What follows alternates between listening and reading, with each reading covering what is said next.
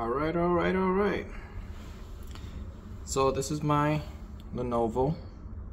I got it as close to as Steam user UI as best as I could. So let's see.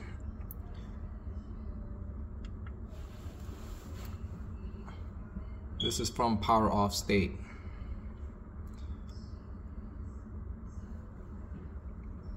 There's no login screen, so it just goes straight into the desktop. And Steam big picture mode comes up automatically.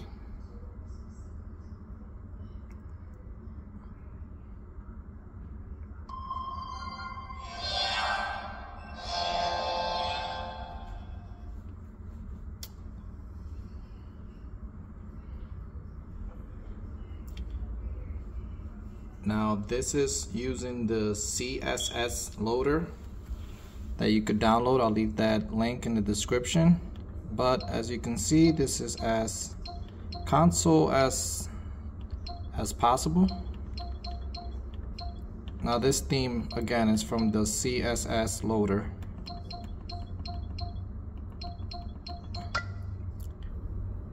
Now if I was to go into a game, like I stated, Destiny 2 doesn't work for some reason, but every other game in here that I have does work.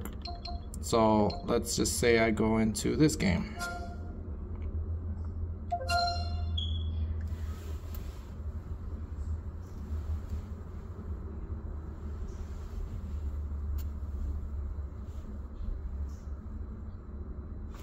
As you can see up here as well, in Steam big picture mode, you can put a FPS counter, because I know currently the Lenovo one doesn't work. I'll show you how to do that as well.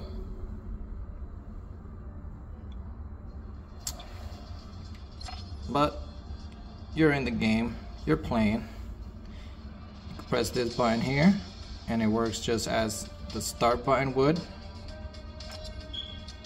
I'm not sure if it works in this game, but the menu button does absolutely nothing in this game. But if I was to hold on to this menu button, it'll take me straight back to Steam big picture mode instead of the traditional backing out of the game like this. So we're not going to do it like that. So we're going to hold on to the menu button. And there you go. Takes us back to big picture mode. And that's by holding it. Now I'll give you an example of the menu button being utilized. So my favorite game of all time, Armored Core.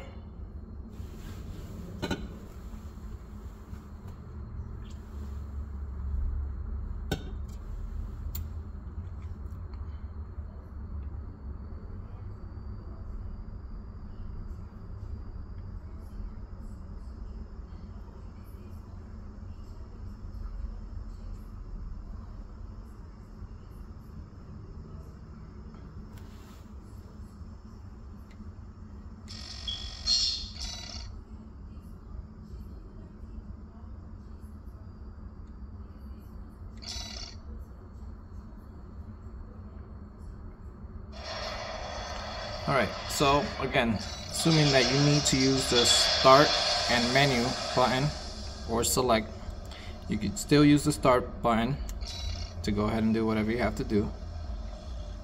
Then you could use the select button or menu button, whichever you want to call it, and it'll still work. But now assuming you want to go back to big picture mode, hold on to it, and that's it. So I'll show you how to get that going.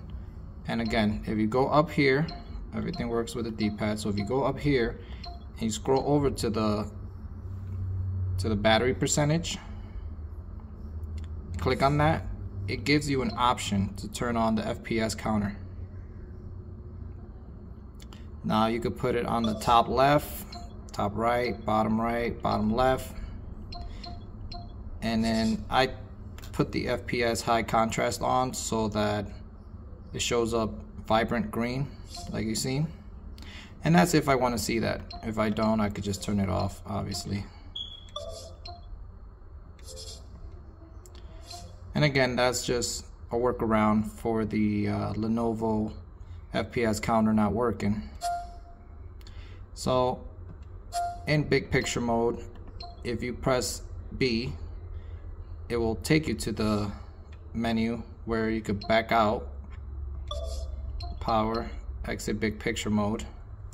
Now in this controller setup, in this desktop controller setup, I set it up so that, again, the start and select work for ease of use. So again, the start button for me would be the taskbar. Well, I got some taskbar icons here, but I just put them in the start menu. That way I don't ever have to go down here. If I want to go to my folder, I could go from right here.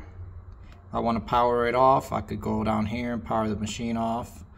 If I want to go on Steam or Internet Explorer, AMD, so I have options here. And again, just by pressing the start button. If I want to go back to big picture mode from wherever I am, all I have to do is press the menu button.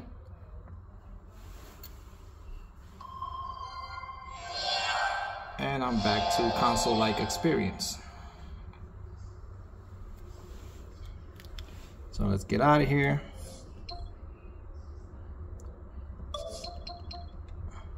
And one thing I'd like to add is that I'm not sure if it's big picture mode. I'm not sure if it's some voodoo that happened to my Lenovo Legion, but there is auto resume from sleep mode. I went to work, I left it on purpose on a level, came back 8 hours later, 9 hours later, woke the Go back up, and I was still in game. So this does have auto resume for some weird reason, and I don't know if it's because of big picture mode. Now the way you set up the controllers, you go up here to Steam, settings, go to controllers, and I believe you have to turn this one on, enable Steam input for Xbox controller, or if it's not that one, you have to enable this one here, enable Steam input for generic controllers. Once you do that, you go to edit. Now from here, you have to use the D-pad. And for my buttons, again, I got this one here, down here. So this one, I'm sorry, it's this one here, the hamburger, I guess they call it, would be the window key.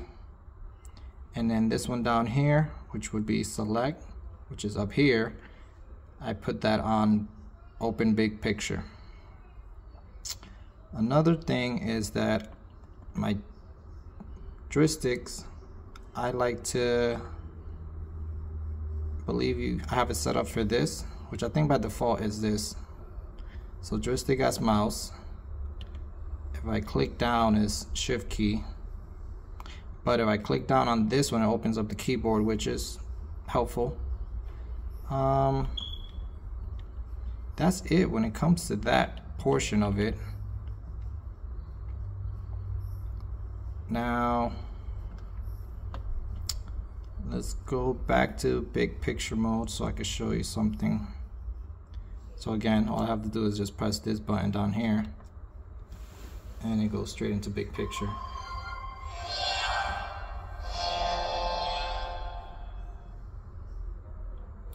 Now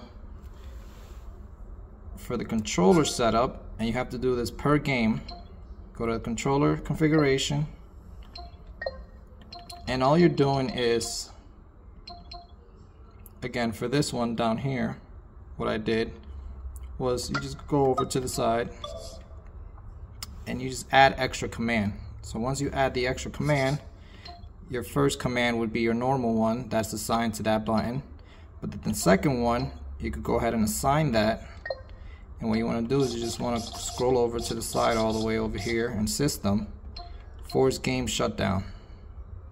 So once you have that as the second command, you go over to the settings, you change this from regular press to long press, and then you go to settings and you could increase the time until that input is activated. So I just put it over to 900 up here, but if you want to hold it for longer, you could just toggle that over,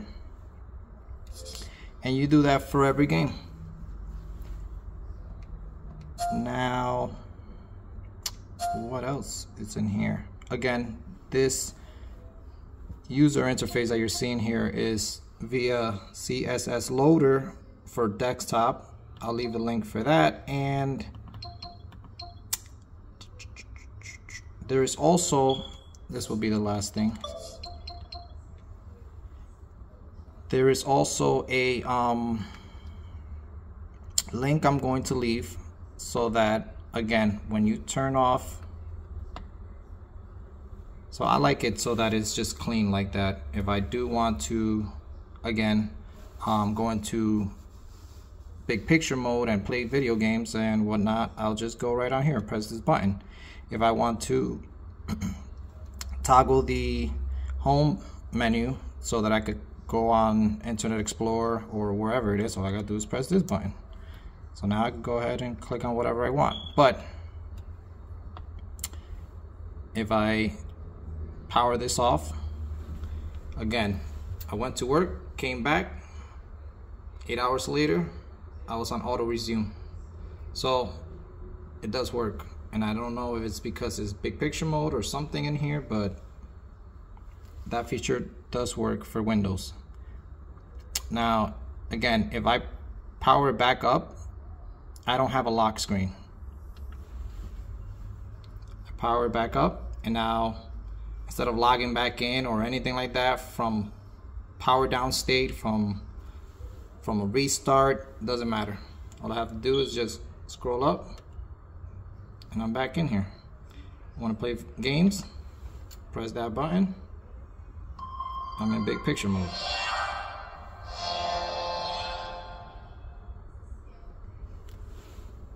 Go ahead and play my game, and this is as close as Steam Deck experience you're gonna get on the Lenovo or Windows for that matter. Also, after the Lenovo update, we have access to this now,